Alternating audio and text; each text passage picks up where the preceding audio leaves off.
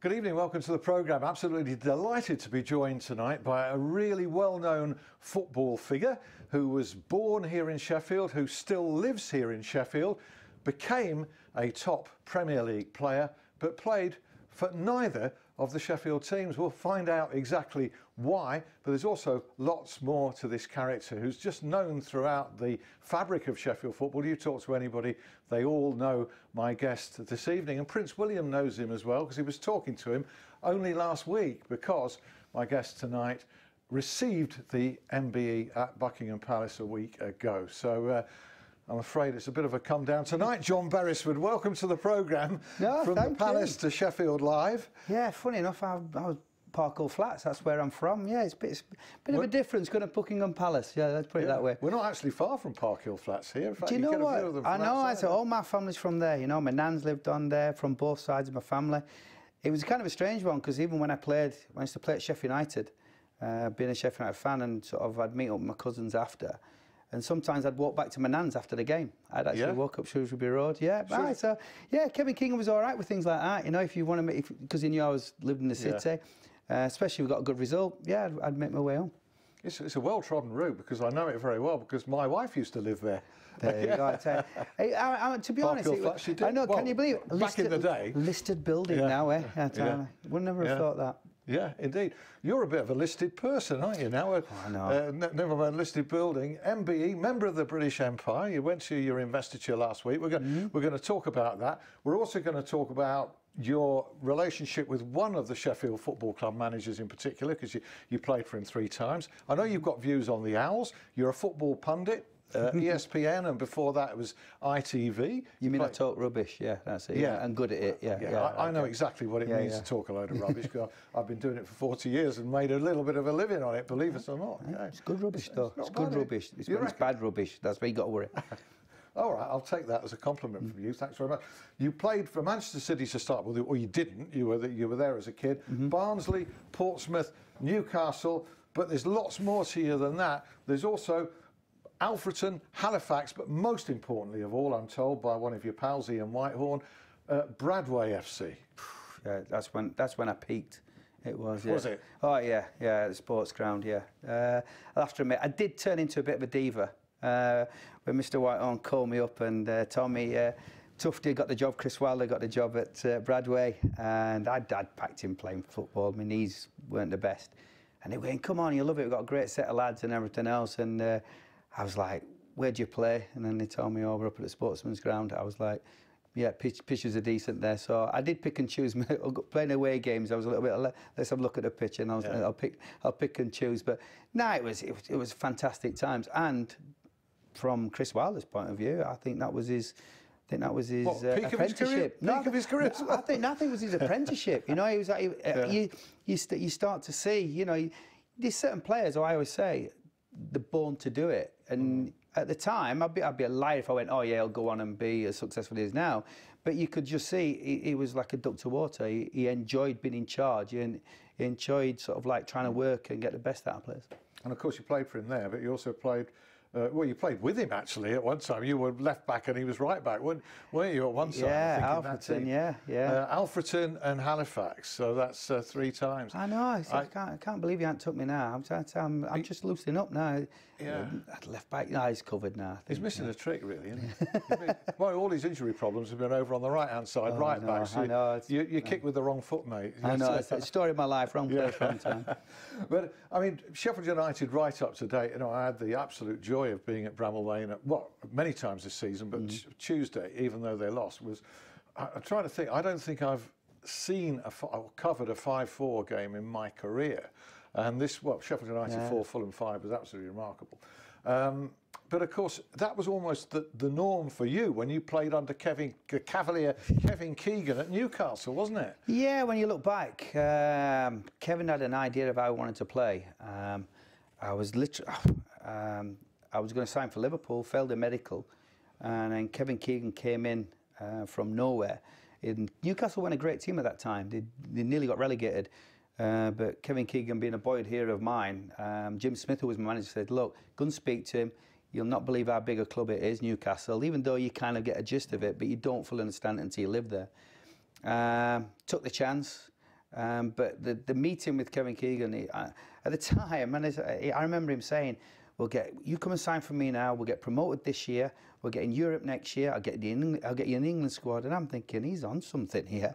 But he actually believed in everything he said, and he had that aura about him where you think, do you know what? He's got something. And I remember, I think I'd been at the club for about 18 months, and we'd been promoted. The first year in the Premiership, we got into Europe, and I'd also got an England squad. And he went, "You didn't believe me, did you?" And I said, "Gaffer," I says, I hold my hands up. But he was genius but he had one way of playing, and that was slightly his Achilles heel at times. We would go to Highbury, Anfield, Old Trafford, and there was just, people talk about parking buses. We went open top. It was like, go on. And he used to just say, go and play, make it happen. And if they score one, scores two, just keep going. And I had the best 6.5 years of my life of just, I couldn't wait to get up in the morning to go train. I couldn't wait to go and watch the games. And the place just grew and grew and grew. Yes, the people will go, yeah, you finished second twice, and that type of thing. But you know what? I sometimes look back, I don't think I would change it. The emotion and the fun I had was just second to none. Inspirational character. Oh, frighteningly good. And the way his team played was an absolute joy. Obviously, defending is important, but you look at the Sheffield United manager you've played for 3 times, and there's a little bit of that in him. He ultra positive, goes for it all the time. Fulham didn't know what hit them the other night, 5-2 up and hanging on at the end. He's clever enough to play whatever hand he's got. He'll look at the players at the beginning of the season, he'll analyse who they're playing, and he'll think, right, how do I get best out of these? And if you've got enough forward-thinking players, all right, everybody's got responsibilities, but everybody's got to buy into it. And also the fans have got to buy into it, because they've got to believe, hang on a bit, if we go one down, don't start getting on the bites, don't start turning. Because I do remember, I think I went to when he first got the job, and a couple of years ago, and I think they played Crewe in the Cup, and they had a couple of bad results starting. And I went to watch a game, and you could just hear there was rumblings, and I do remember it clear as, what fans are like, oh, I'm not so sure, can he do it at this level? And you're thinking, you're having a laugh. But when you believe in how he believes, and like I said before, I'll repeat again, if everybody buys into it, you'll be astonished how far it can go. How far can it go then? I can see getting promoted this year, not a problem. It'll be tough to go automatic, but it'd be even better, wouldn't it, to go to Wembley and do it. So sometimes I always saw as well, I think sometimes it written in the stars. Hat-trick of promotions, I know. He won't say this, and I know he won't, and rightly so, but I think people from the outside, I followed Newcastle last year in the Championship. I did every home game. The Championship is tough, but I tell you what wins it, it's the teams that win it, not the individuals. A lot of good players in the Championship, but quite fragmented, and I think Wolves, will run away with it. Yeah, got fantastic individuals. Yeah, but also they've got a good unit as well. And I just think beyond that, the next 8 in it, there's not a lot in it. No, there's no really outstanding team. I think Fulham have got more outstanding individuals than most teams, and they're underperforming badly, but they showed what they could do at Bramall Lane the other night. To come, we're going to talk about David Brooks. I'll ask you about David Brooks, and George Hurst as well, because you know all the characters in Sheffield football. You keep close to both teams. I'll be really interested to hear your thoughts contrasting the fortunes of those two outstanding young players. But before we do that, let's transport ourselves back a week or so to Buckingham Palace and your investiture. And you must think, which royal's going to be dishing out the medal? Yeah. I'll have to admit, when did you find out? Was it on the morning or when I got there? When I actually got to the palace. And when you got to the palace, you go through, and I'm not going to lie, it's quite intimidating, but also it's quite awe-inspiring. I thought it was fantastic. You go in, there's about 40 of us, and it was twitchy. Just before we relive that, your work for charity, and in particular your work for Show Racism the Red Card over many years, I think, is what has got you the award. I've been working for Show Racism Red Card since 1992. And they approached me. Shaka Hislop, how it all started, how it all came about. Shaka Hislop was one of the most laid-back players I've ever met, from Trinidad and Tobago. And he was in a petrol station in Newcastle. And there was not a lot of black players around at that time. And there was 3 or 4 lads started to shout a bit of abuse at him. And all of a sudden, as they've shouted it, they then realised it's Shaka Hislop. You won't believe it. They went and asked him for an autograph, which he can, as you can guess, his reaction was, "Could you please go away?" Yeah, yeah. And then he was telling this story, and Jed Greby, who's the real founder of it, started to talk about certain aspects of, you know, it needs to be addressed, you know. And it's a lot more. It's just education. It's getting to the kids at the right time for them to understand what racism's all about. You know, it's not right to be screaming abuse. And I actually put my hand up and I said, when I used to go and watch Sheffield United as a kid, and if there was a black ref or a black player, you know, the chance would be going, and I'd be joining in. But I'd be just joining in as in that, okay, I'm one of the lads, you know, we're the gang.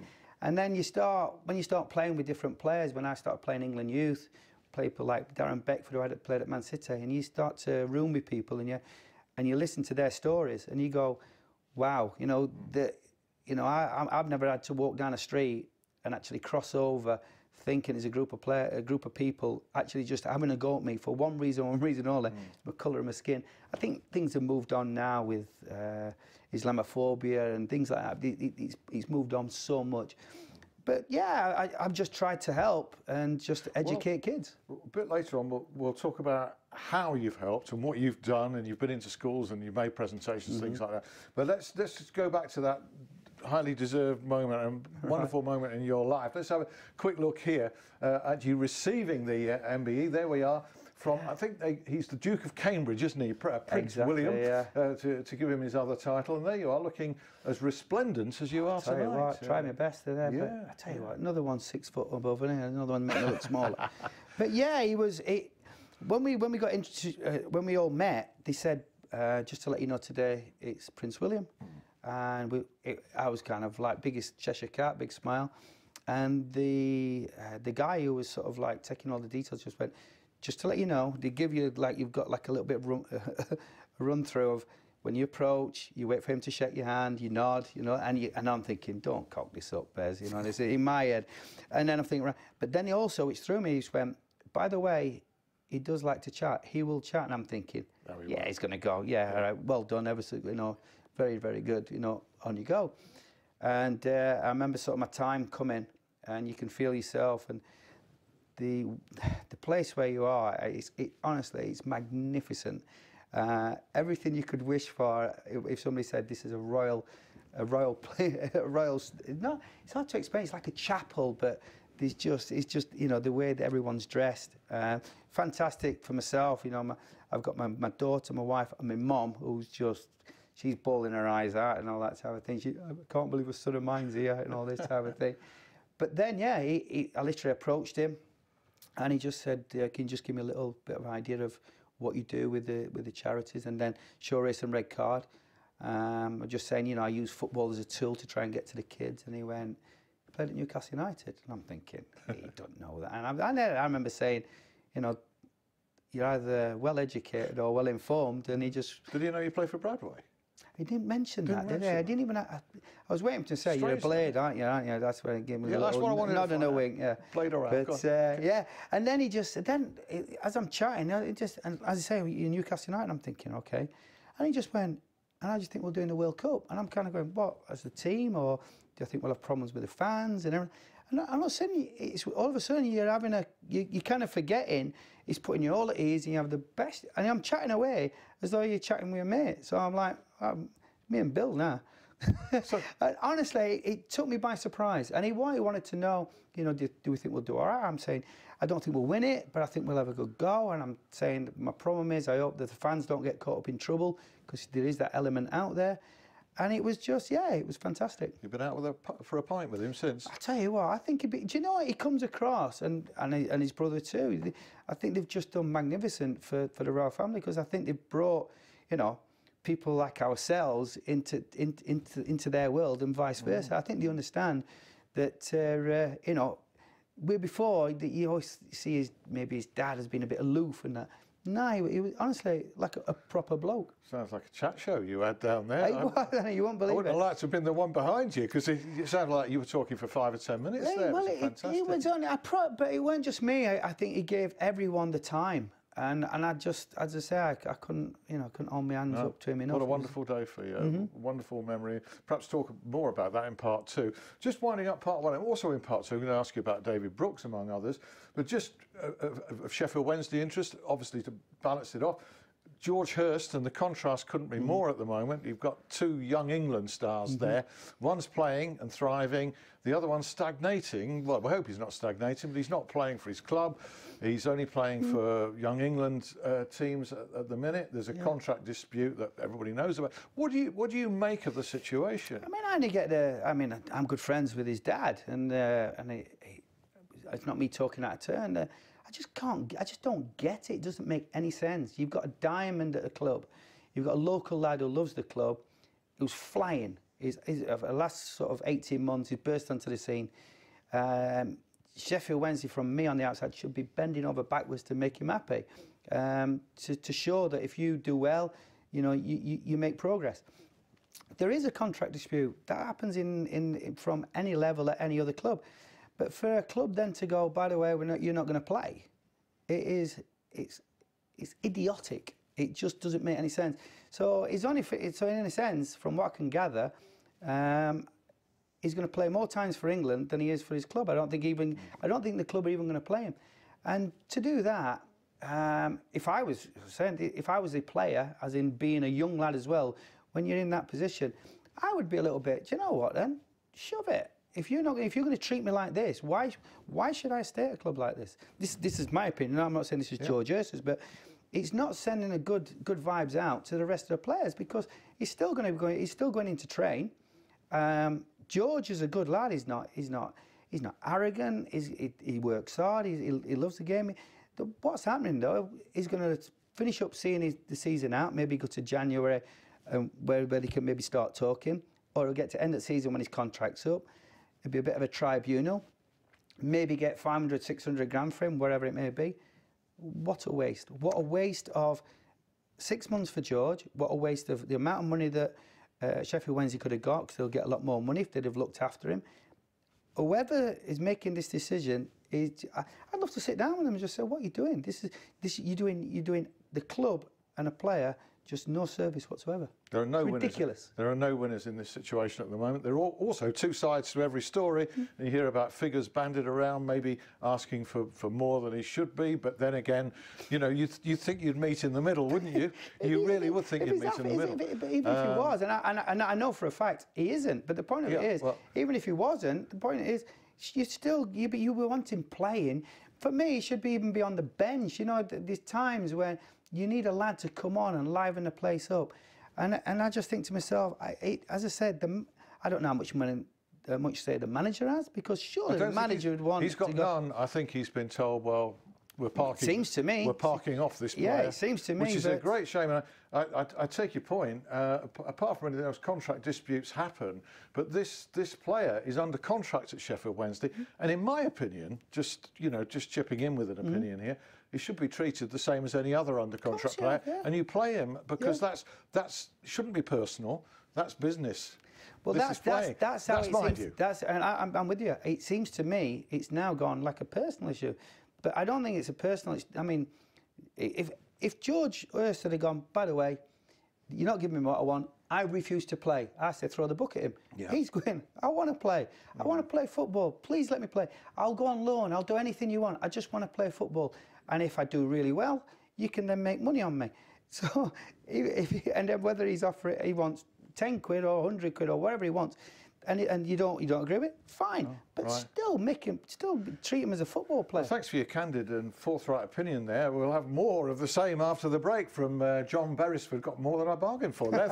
Thank you, John. James Gregg will join us, rounding up all the other action. Plenty more fascinating chat to come from John Beresford here. See you in 5. See you then.